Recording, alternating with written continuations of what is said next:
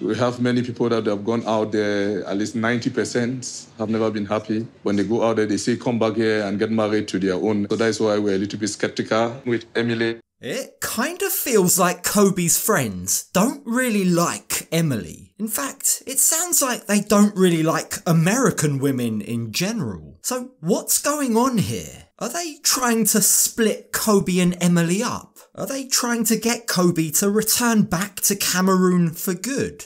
The way Kobe is talking is a little concerning. He's supposed to be my #1 fan and my supporter, and I'm worried they're putting all of these doubts in his head that he never had before.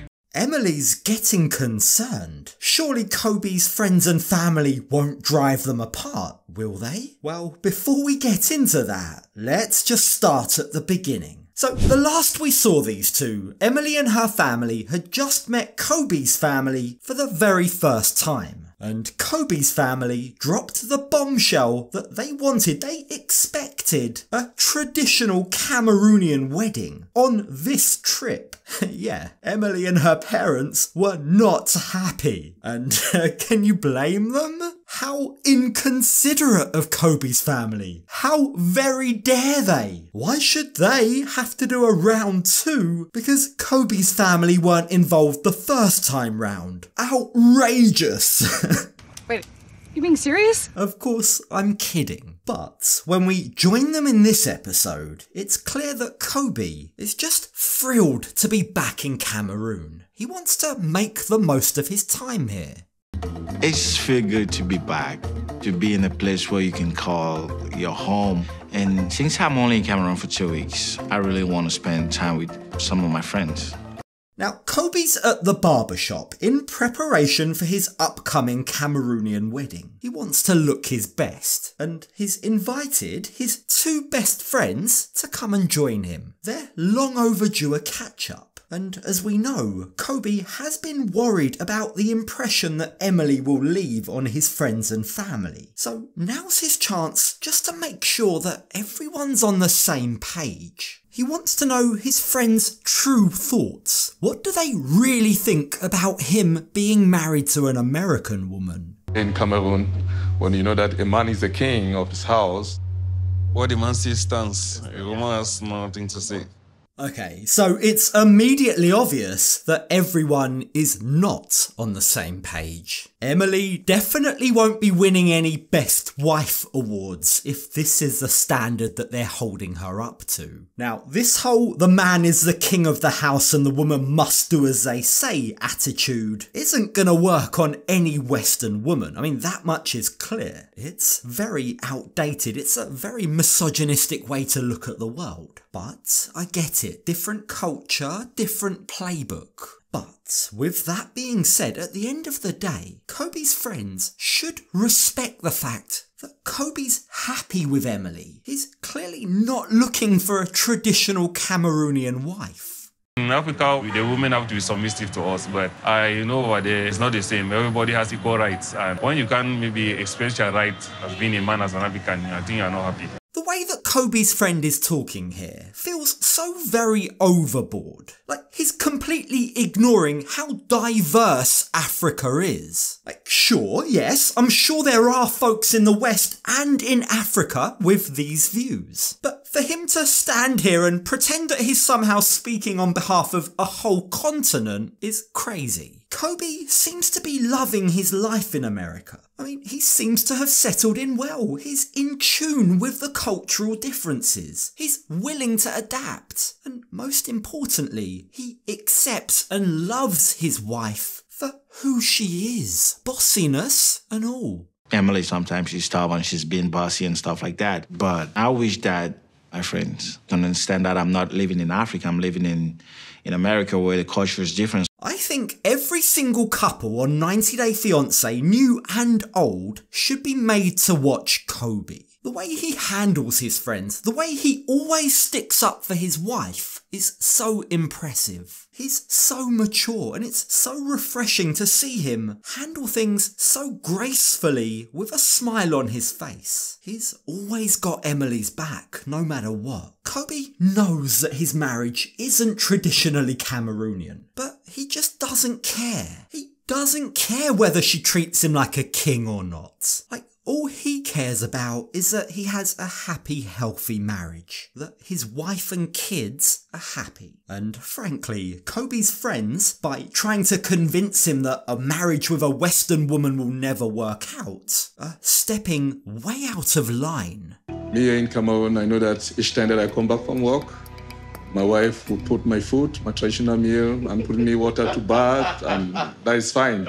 This is giving serious housemaid with benefits vibes. Kobe's friends don't seem to want a partnership, a marriage filled with love and respect. What they seem to want is a glorified housekeeper. Watching this, I get the sense that Kobe's friends are looking down on him. It's almost as if they somehow feel that Kobe's been brainwashed during his time in America. It's disappointing that they can't just be supportive. They can't just be happy for Kobe. Instead, they seem determined to pressure him into agreeing with their beliefs. But yet again, Kobe stands firm. He stands up for the love he has for his wife. I met Emily and I took a gamble on that, and I feel like that was the best decision I ever made. Like, look, we are here today, we got 2 beautiful kids, and I mean, we're happy. Kobe reiterates, he makes it crystal clear that he's happy with his life in America, he loves Emily, and he loves his kids. In fact, since this was recorded, they've actually welcomed their third. So yeah, sorry Kobe's friends, but I think you've missed the memo. That ship has already sailed. It's a bit late for this chat, guys. For as difficult as it might be for his friends to accept, Kobe is absolutely fine with the fact that in his marriage, it's his wife that wears the pants.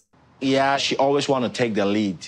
You know, and I understand that this is who she is. It's upon like some of the negativity in our relationship, but I choose not to focus on that. Again, Kobe is displaying a refreshing amount of emotional intelligence here. Like, their journey, everything that it's taken for Emily and Kobe to get to where they are today, has been all about perseverance. They've managed to stick by each other when, truth be told, it probably would have been easier for them to go their separate ways. But I think that's just testament to the fact that Kobe can see the bigger picture of their life together, and whether or not his friends like Emily, he has no intention of backing down. And I also feel like they're too quick to judge her, and that's not fair. Because I know she's a loving person, and it's just happened to appear that, okay, her personality is something that is not very common for an African woman. You've got to love it. Kobe is the ultimate ride or die. Like, Emily's vibe may be completely different to your typical African wife, as in probably the polar opposite, but Kobe remains devoted no matter what. He's not about to let his friends' opinions sway him, and instead he just goes on to show how very different he is from his friends. We've been together for, a couple of years already. I'm a kind of a man that I don't restrict my wife from doing something. It's a partnership, so we're into this together.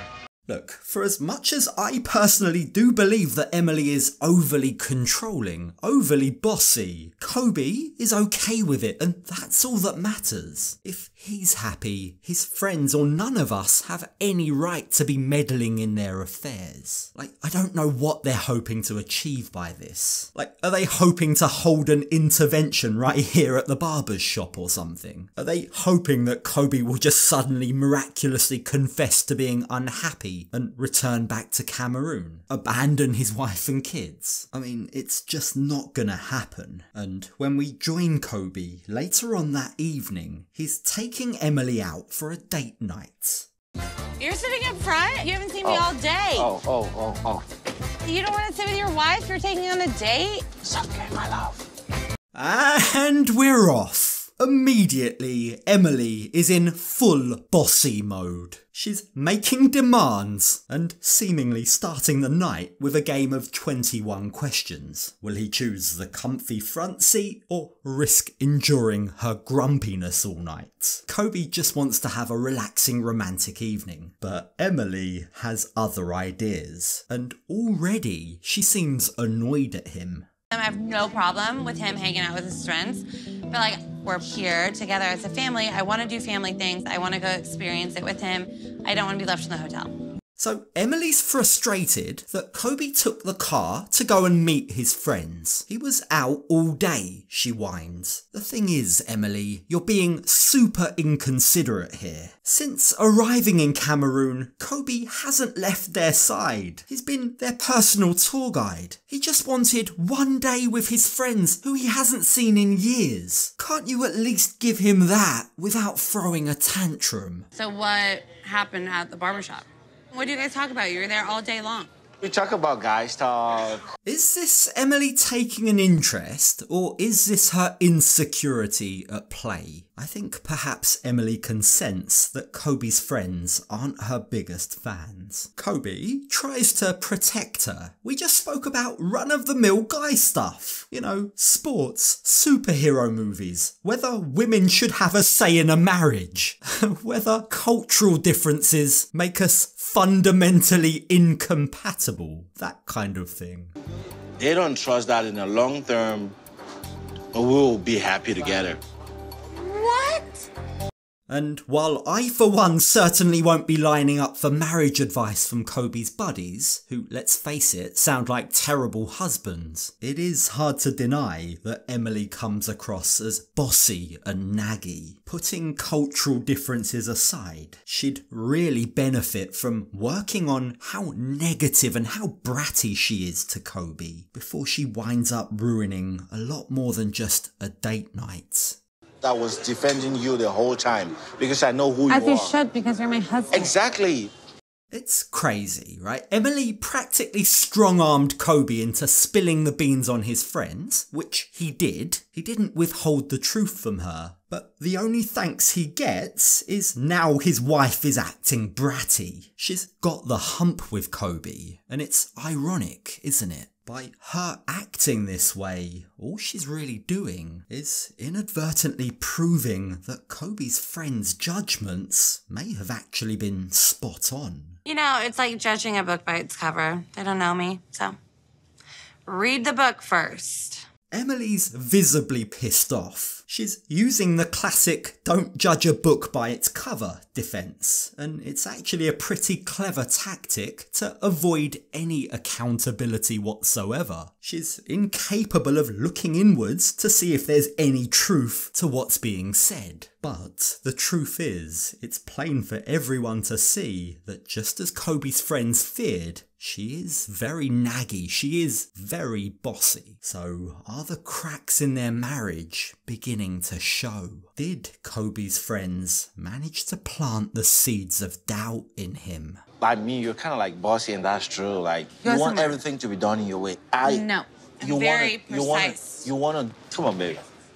Precise, huh? Is that what we're calling it now? Emily's not bossy, no, she's just exceptionally specific about how things should be done. I really feel for Kobe here, especially after going into the lion's den to defend her. But sadly, Emily isn't ready to let up. I feel like maybe your friends got in your head and you're acting like a little strange. Get in my head when I was defending you the whole time, like... I'm not saying that. Why is it even exploding to what it is? That was an Olympic level 180, Emily. She really needs to realise that by acting the way she is, all she's doing is serving to reinforce Kobe's friends' concerns. Possibly now also Kobe's own concerns.